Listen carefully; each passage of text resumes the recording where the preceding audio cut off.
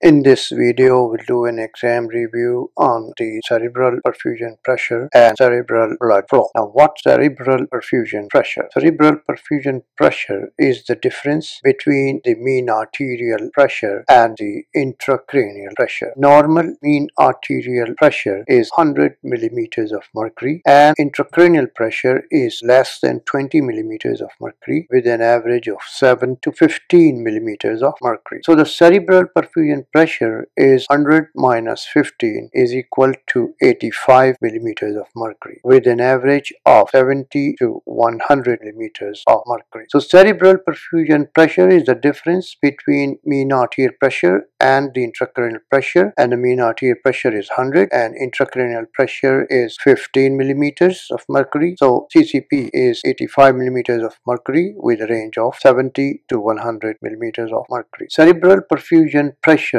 maintains relatively constant cerebral blood flow to meet the metabolic needs of the brain tissues despite changes in the blood pressure. So if there is a decrease in cerebral perfusion pressure, then it increases the risk of cerebral hypoxia. If cerebral perfusion pressure is less than 60, remember normal is 85, so if it's less than 60, it causes ischemia. Normal is 85 millimeters of mercury with an average of 70 to 100. And when cerebral perfusion pressure is less than 50, then it causes permanent neurological damage, and less than 40, it causes infarction, and if 0, it causes brain death. So normal cerebral perfusion pressure is 85 millimeters of mercury. Less than 60 causes ischemia. If it's less than 50, it causes neurological damage, and less than 40, it causes infarction. At 0, it causes brain death. Now, cerebral blood flow. So what's cerebral blood flow? Cerebral blood flow is the amount of blood passing through 100 grams of brain tissue in 1 minute. So it's 50 to 60 milliliter of blood that passes through 100 grams of brain tissues per minute. And the total cerebral blood flow is 750 to 900 milliliters per minute, or 15% of the cardiac output, which is 5 liters. So cerebral blood flow is the amount of blood passing through 100 grams of brain tissue in 1 minute, and it's 50 to 60 ml per 100 grams of tissue, and the total is about 750 to 900 milliliter per minute, or 15% of the cardiac output. And in the brain, cortical blood flow is more than the subcortical blood flow, and CSF perfusion and CSF pressure remains constant over a wide range of blood pressure. The brain preserves perfusions over a wide range of blood pressure, so CSF pressure remains constant over a wide range of blood pressure. Cerebral blood flow is generally constant under different conditions. If there is an increase in the venous pressure, that decreases the cerebral blood flow by compressing cerebral blood vessel. That leads to decrease in perfusion. Number 2, if the blood pressure decreases, then it preserves the cerebral perfusion by arteriolar dilatation, and if blood pressure increases, it preserves the cerebral perfusion by arteriolar constriction. So decreased blood pressure preserves cerebral perfusion by arterial dilatation, and if blood pressure increases, arteriolar vasoconstriction preserves cerebral perfusion, and increase in venous pressure compresses the cerebral blood vessel and maintains the cerebral blood flow. Cerebral blood flow is also influenced by pH, carbon dioxide, oxygen. Earlier we studied that cerebral blood flow depends on cerebral perfusion pressure, and then the effects of the blood pressure, effects of increased blood pressure, effects of decreased blood pressure, and effect of increased venous pressure on the cerebral blood flow. Now we do the effect of pH, carbon dioxide, and oxygen on the cerebral blood